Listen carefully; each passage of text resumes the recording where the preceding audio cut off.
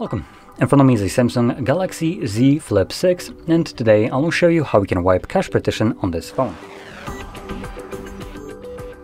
Yes, you will need a cable and you need to plug it into your computer.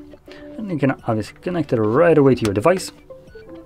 You might hear some sound from my PC, and you can pop up right here. You can disregard this. This does not matter whatsoever. We only need the cable to boot us into recovery mode because Samsung decided to make it annoying. In any case, once you have it plugged in, select the boot options right here and choose power off. And when the device turns off, hold power button and volume up at the same time. After a moment, you'll see the Samsung logo on a screen, at which point you will want to wait a second, and when you see the Galaxy Edition, let go of the power button. And as you can see, this takes us to the recovery mode. While we're here, we can unplug the cable. As like I mentioned, it's only needed to get us in here, and other than that, it serves absolutely no purpose.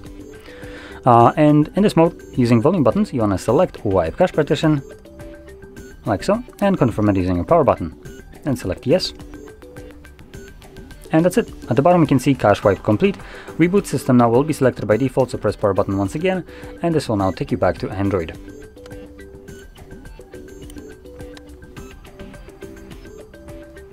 And there we go.